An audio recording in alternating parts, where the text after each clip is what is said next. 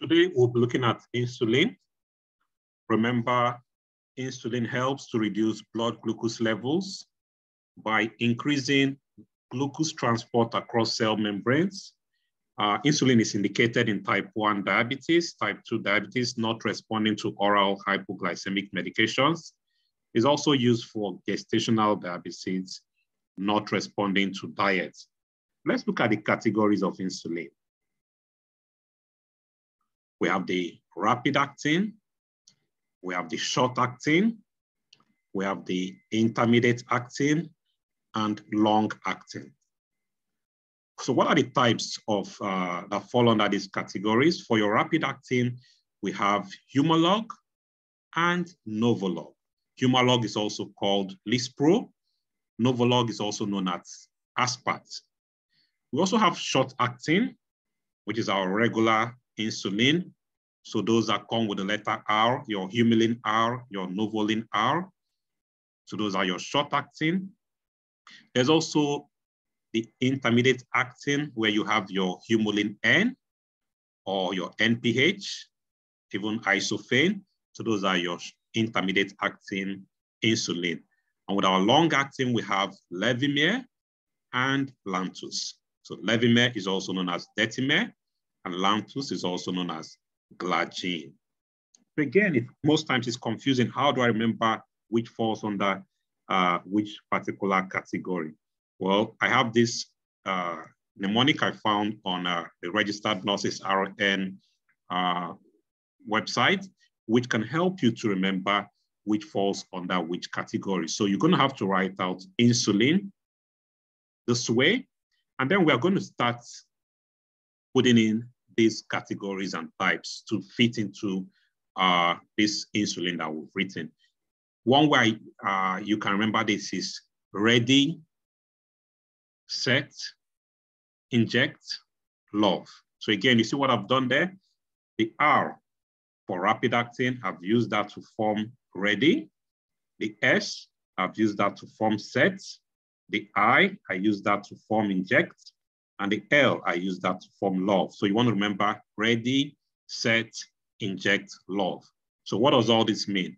Okay, ready reminds me of rapid. So I'm going to go with my rapid first. And you can see what I've done there. I've used the I to form rapid. So again, that's my rapid acting insulin. What else? We said ready, set. So set, S there tells me set. Set reminds me of my S, short acting. So I'm going to throw that there. So that's my short acting. Again, if you look at this, we have INS, which is 3 alphabets, LIN, this is another 3 alphabets. So U is almost like at the center right there, at the intermediate. So again, U is right at the center there. So that's one way to remember it. So remember we said ready, set, I for inject. And again, that I reminds you of your intermediate insulin. So again, which is your intermediate, your Humulin N or your NPH. So I'm going to use this U over here to form my Humulin.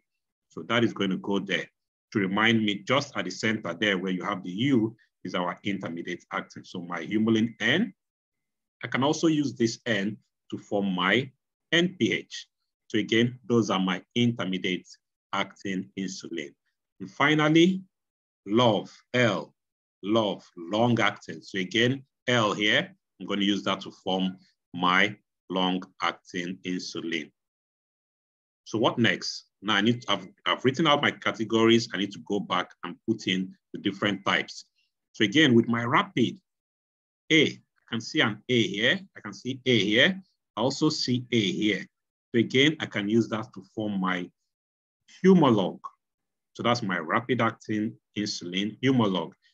Okay, again, you can see N over here. And there's also N here. So this would be my Novolog. So technically, these parts over here, the two of them, form my rapid acting insulin, my Humalog, and Novolog. Okay, so we go to our short acting. Remember, we said S reminded us of our short acting, and one of our short acting insulin is your regular insulin. Again, if you look at short, you see there's an R here. So technically, I can use R to form my regular insulin. So that's one way to remember that. Regular insulin, the R in your short-acting will remind you of regular insulin. Again, we already fixed our humulin N and our NPH at the middle of insulin, which reminded us of our intermediate acting. So we are left with our long-acting. Remember, your long-acting is your Levemir and Lantus. Again, I can see I over here, and I have I here also. I see N over here, and I also have N here. So I'm going to use that to form my Levemir. I'm going to use the N to form my Lantus. So again, just right over here, these below here are my long-acting. So I can cut this out. So here is my short-acting. Here is my intermediate acting. And up here is my rapid acting. So this is one way for you to remember where each of these categories falls. Again, we need to look at the onset, peak, and duration of all of these insulin types. So I've broken them down here. We have our rapid acting, which is your Humalog and Novolog. Again, what is the onset time for your rapid acting? It can be confusing.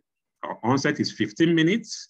The peak is in 1 hour. The insulin peaks in 1 hour, and it can last for 3 hours. Again, how do you remember these numbers? I need you to remember this phrase. 15 minutes feels like 1 hour during 3 responses. Again, 15 minutes feels like an hour during 3 rapid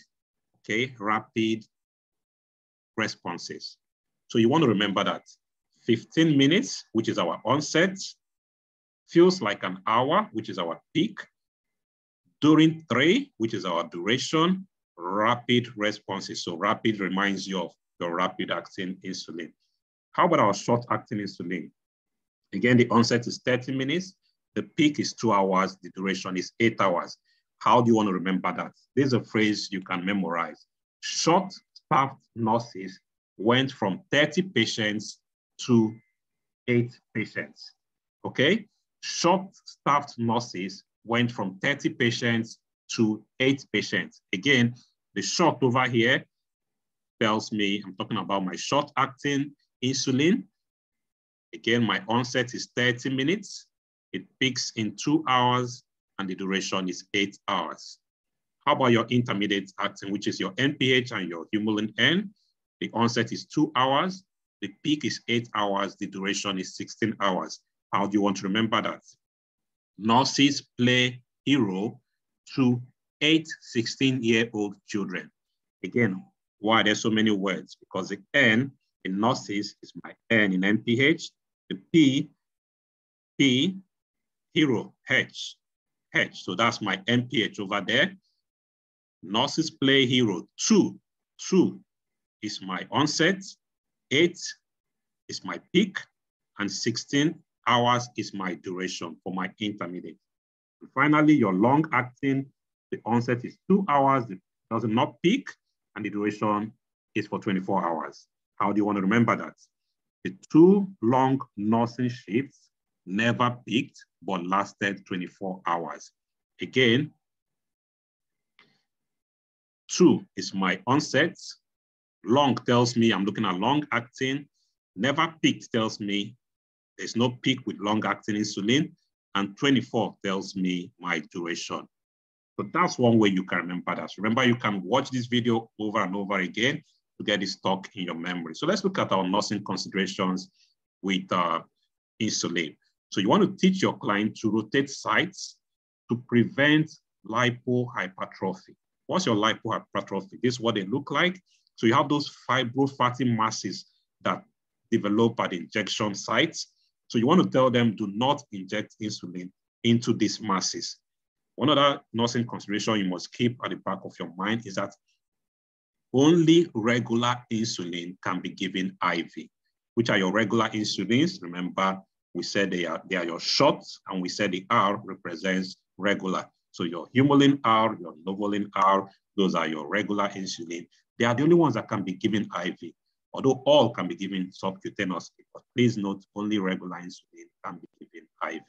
In terms of herbal interaction, You need to remember that these herbal medications can increase your blood glucose. The pea pollen, your ginkgo biloba, and your glucosamine. They can all, or they may increase blood glucose. So you want to remind your client about that. And again, which ones can decrease or may decrease blood glucose? One of them would be your basil leaf. The bay leaf also can also decrease blood glucose. Chromium can also decrease blood glucose. Your garlic, your echinacea, and finally your ginseng. All of these can reduce blood glucose.